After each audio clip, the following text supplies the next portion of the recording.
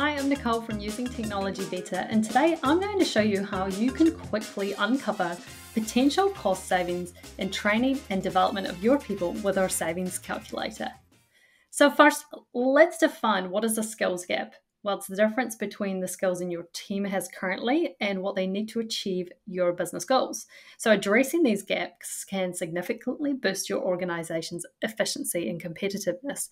And you can see here, organizations can save a minimum of 1 to 3 hours per employee per week just from fundamental tech training programs. So to help you identify what that gap is, you can use our calculator. So just head to our website.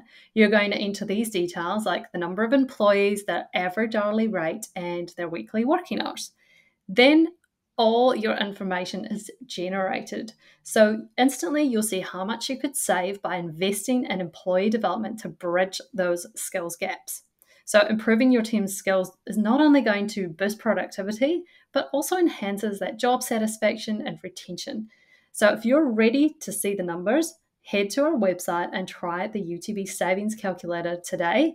And remember, if you empower your team, you enhance performance and you're driving growth all in one.